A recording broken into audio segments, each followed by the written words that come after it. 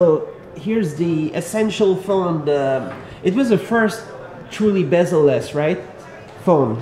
Yes, yes, Yeah. on Android for sure. So, So hi, so who are you? I'm Marcus. I'm the EPM at Essential in the software team. So, I'm walking you guys through the device a little bit today.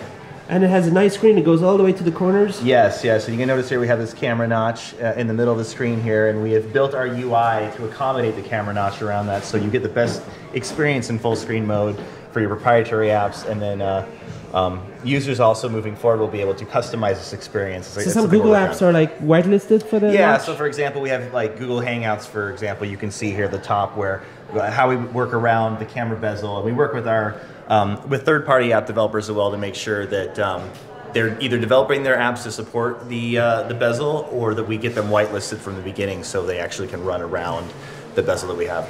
And if they're not whitelisted, then it's a black They're border? letterboxed, so I'll see if I can find an example of an app that is letterboxed here on my phone. Let's see here. What do I have that's in letterbox mode? Here's a good example. So this My GMC app, you can see this little black box at the top here. So that is a representative of an app that is not whitelisted. So we'll have, just like before, which basically just means we run the application in a letterbox mode where you maintain the status bar, the Google status bar as it is. So apps that are whitelisted will utilize that full space. So like for videos and stuff like that, can run in full screen, etc. And what's the quality of the front-facing camera? This is 8 megapixel front-facing camera. So with autofocus, everything? yeah, it does that as part of the stock configuration, and we're continuing to improve the APIs as we have software updates that we push out through the Play Store. So our camera app is always constantly being updated. Also, the back camera is getting better and better. Yes, as well. So we added portrait mode on the back camera not too long ago. So that's a new feature. And we have a roadmap of features which we'll continue to roll out new features. Does the portrait mode have a super nice bokeh? Yeah, well, we can show it to you right now. Actually, so maybe you can take a picture of me. Yeah, for sure. So let's let me focus on you here. I'll get the bokeh. Okay. So, is it full of bokeh? Yeah, you can see the blur around the back here, the motion blur where the camera is. You can see the phone in the background is kind of blurred. So. All right. So, what's the size of the screen? The screen size is, I have to pull up the exact spec. Is it 599 inch? Jason would know. Where's Keith? Yeah. But you probably have to say minus the notch. Well, we're looking in preview. We're looking in preview mode right now. So like this is letterboxing for the sake of the shot, but I can actually zoom it in to see the full. One thing I hope maybe for the next generation, I think the camera could just be in the bottom right here, and people can flip the phone when they do selfies. That would be my opinion. Yeah, it's certainly a possibility. Something because it's such an amazing thing to have a screen that goes all the way. Mm-hmm. It's just because I don't mind to have a bezel down here. I mean, it makes sense. Mm-hmm. If people want to do more and more stuff with the bezel, where you want to have what's called maybe you want to have this fancy kind of like face thing. Like an AR kind of front-facing AR and stuff. Then the space for whatever you want to do down here. Yeah, so exactly. You can just flip. If people want to do a lot of, does the UI flip? Yeah, the UI flips. I have the device rotation locked right now. So let's see here if I pull up an application here that runs in landscape. I don't know. Actually, I don't think that particular app does not run in landscape.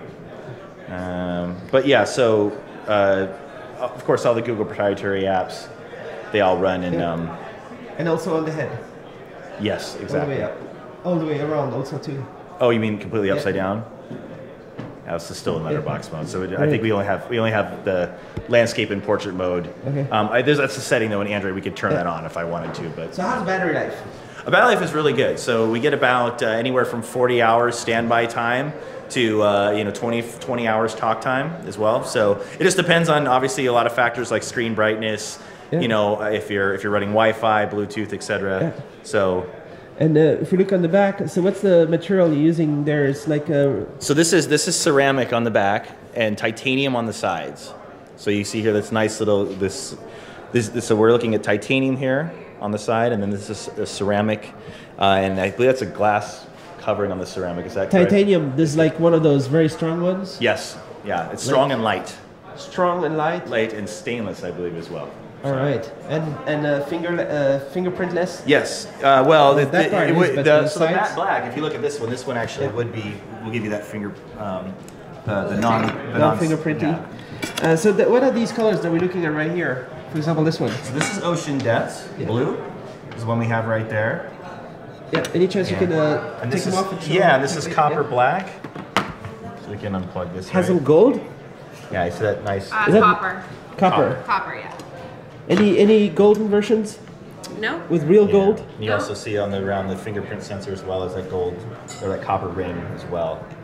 Right. That's a really beautiful device. And that one is This is Ocean Depth here on this blue one. And the copper on the sides too? This is copper on the side as well. And those colors here are available on your website, or?